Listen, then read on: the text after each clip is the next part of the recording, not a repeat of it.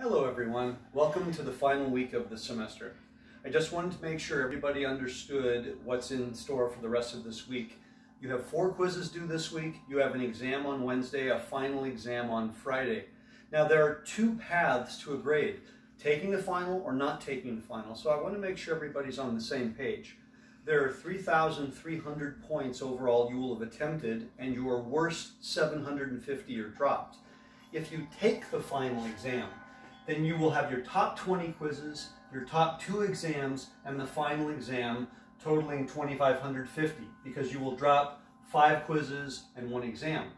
If you choose not to take the final exam, then all 25 quizzes and all 3 exams will count, and there's your 2,550 points. Taking the final cannot lower your grade, as your final will replace your worst exam and 5 worst quizzes as long as it is better.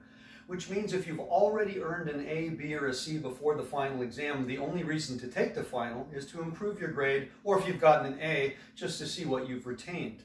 So these are the 2 scenarios. You do not have to choose one until after the exam. If you have earned enough points for an A, B, or a C after the exam, then you can choose not to take the final. There are 2 quizzes due on Thursday. I implore you to turn both of those in, as it can only help your grade. Now the threshold for an A is 2,295 points, for a B is 2,040, for a C is 1,734. This is clearly stated in the syllabus. After Wednesday's exam, if you have reached any of these thresholds in your total, you have guaranteed that grade. Now, let's suppose after the exam you are less than 60 points away from one of these thresholds. Then it means you can still reach it based on the last 2 quizzes, which you'll be turning in on Thursday.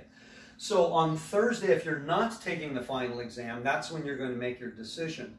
All of the grades will be in sometime this weekend, so you won't have to wait very long to find out your final grade. And in terms of the Wednesday exam, as always, I'll have those done no later than Thursday morning because there's a lot going on here.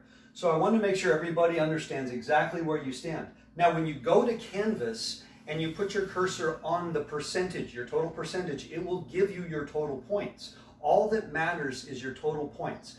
Now, after the final exam, when I enter all of the scores, this is a little bit confusing because Canvas doesn't drop any scores. If you know exactly how many points you need on the final to reach your grade, then that's all you need to worry about.